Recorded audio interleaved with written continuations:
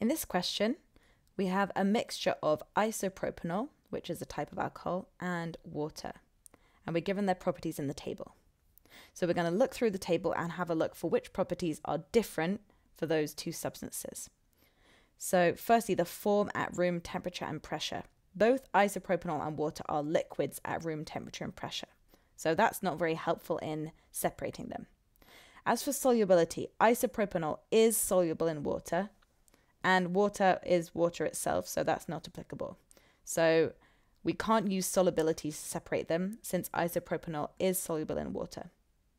For their boiling points, isopropanol has a boiling point of 82 and water has a boiling point of 100 degrees C. So those are significantly different. So that might be helpful in separating them. Finally, neither of these substances are magnetic. So the only property of these four that's different for these two substances is the boiling point. So we're going to use the boiling point to separate these substances. So which properties differ? The boiling point. Which technique can be best used to obtain the isopropanol from the mixture? So to separate these two, using boiling point, the technique we use for that is distillation.